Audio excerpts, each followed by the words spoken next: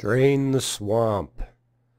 No, we're not talking about Donald Trump, although it's a grand notion.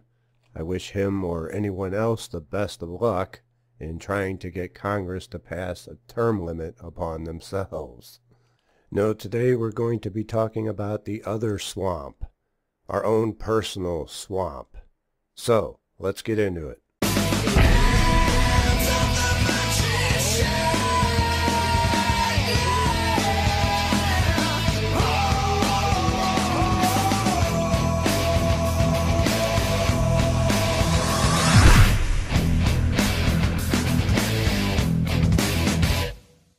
I wanted to write and tell you about my first successful spell. Don't worry, no one died. A bit cheeky, this one.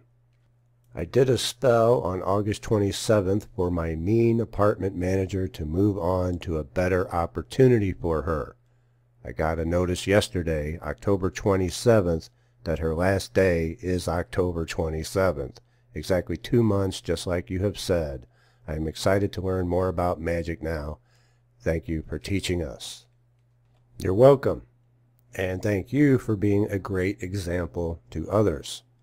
I'm extremely pleased that you went for the win-win.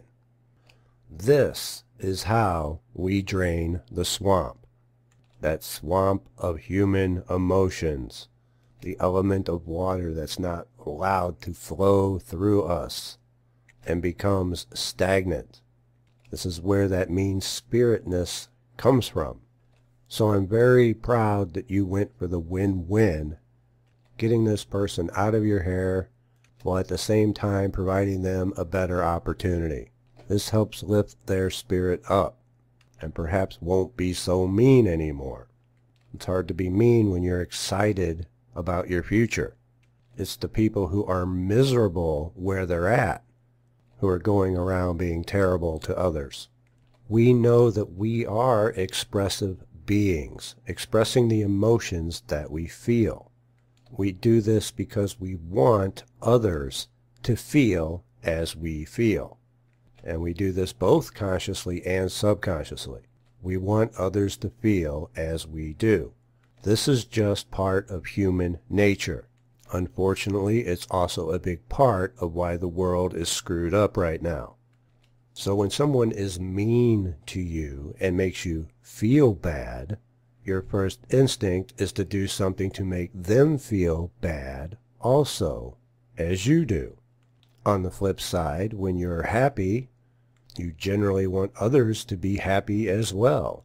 We say that like attracts like. But in our case, like wants to create like. They say that misery loves company. But yet every emotional state wants to enjoy its own same emotional company. So for you to do what you did, to resist being mean back and do something nice for this person, took a lot of fortitude. It's not easy being nice to people who are mean to you. But if you want to be a spiritual warrior, then you're going to have to learn how to take on the difficult tasks in order to solve the problem. By doing a win-win where you solve your problem and you help them out, you help drain the swamp and make the world a better place. It helps lift them out of the place that they're in and helps them to become a better person. It's going to be very difficult for them to be mean to other people when they're excited about their new opportunity. Can you see that?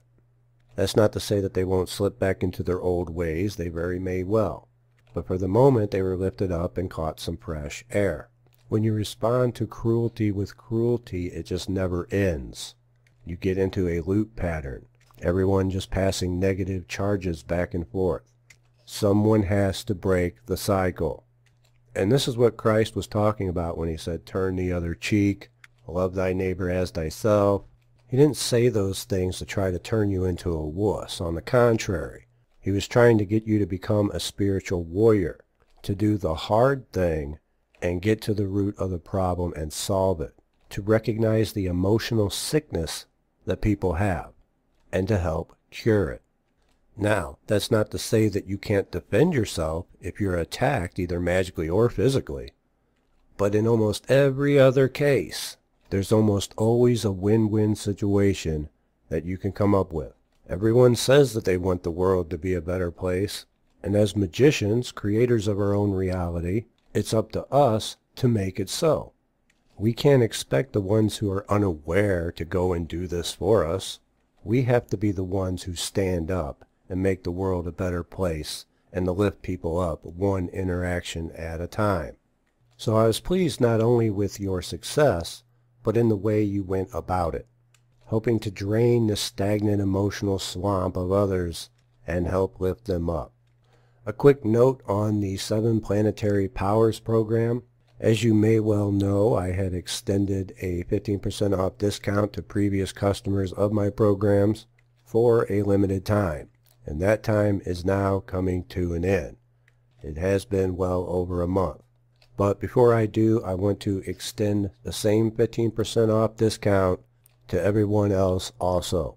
So from now through next week, November 12th, you can pick up the 7 Planetary Powers program for 15% off the regular price.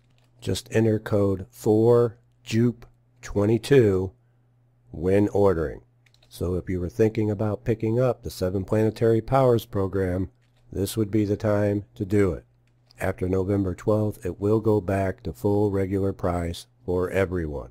That's all I have for now. I do have more on the way, although I have been quite busy as of late, trying to take advantage of the warm weather while we have it. The past few days I've been out sanding and staining and weatherproofing the patio railing, and I also have a tree guy coming tomorrow who's certainly going to be making a lot of noise. Hopefully it won't affect my schedule too much. And I will see you soon. If you enjoyed this video, here's another Mystery School lesson you may have missed. Remember to hit the like button and subscribe for more weekly content to help expand your knowledge. Thanks for all the love and support, and I'll see you next time. Take care.